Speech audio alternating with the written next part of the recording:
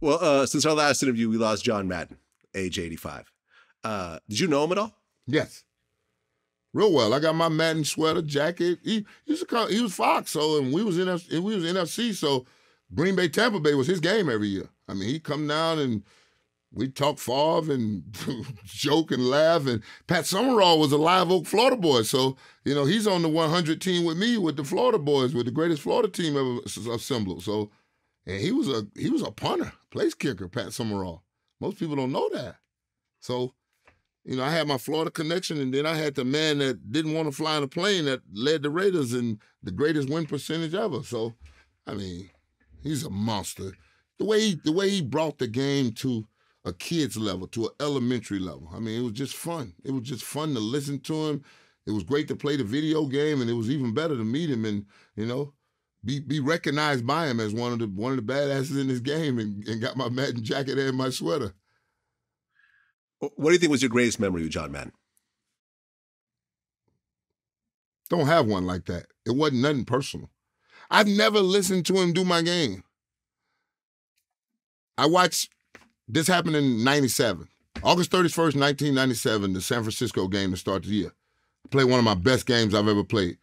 Jerry Glanville ass is up in that box talking about tickets to Elvis, tickets for Elvis. That he used to leave tickets for Elvis. So I said to myself then, I will never let one of them assholes that's up there in that box steal my joy from playing this game. I'll just watch it without sound for the rest of my life. And I've never watched another game, not even the Super Bowl, none of that. I've never watched a game where you can hear the sound of somebody talking over the game. Jerry Glanville was talking about giving tickets to Elvis. I couldn't believe it. And I made one of them down-the-line badass plays. I was cussing at the TV. My homeboy looked at me and said, "Dog, we won the game. What are you doing?" I'm like, "That big talking stupid. He ain't watching the damn game." And then I realized when I got into TV, they actually have a script that they're running now. They got a 3-hour script that they're going through, and it doesn't matter what's in front of them. They're going through that script. I didn't know that then.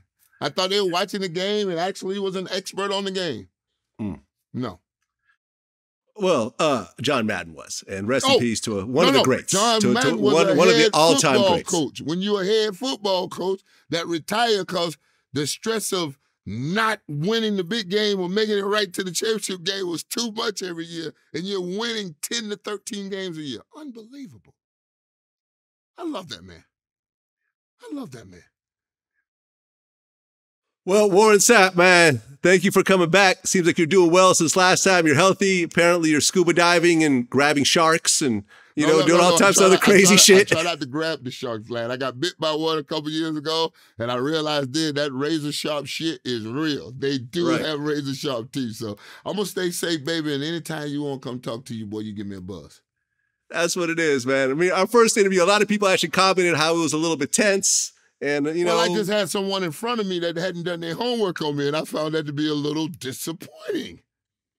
This time around, I made sure I did my homework. I like it, baby. I like it. I love your interview. And the boy you done with my boy T to the motherfucking K Kirkland. Right. That's my dog. That's my dog right there. You know that he worked with Sandra Bullock all those years? TK's done everything with everybody. Period. He was around for Jesus. Period. He was around for Adam and Eve. That's a great way of putting it. He's done it with everybody in some kind of way. Yes, right. That's there. right. That's right. It's gotten so big that if you look at any Vlad TV YouTube video, there's a fake TK Kirkland taking credit for whatever's happening in that particular video. Literally every Vlad TV YouTube video, and we have thousands of them. There's always a fake TK Kirkland in there commenting about how he did this first. I love it. He's the best. All right, baby, be good. I'm going to lunch. No doubt. Peace. Yes, sir.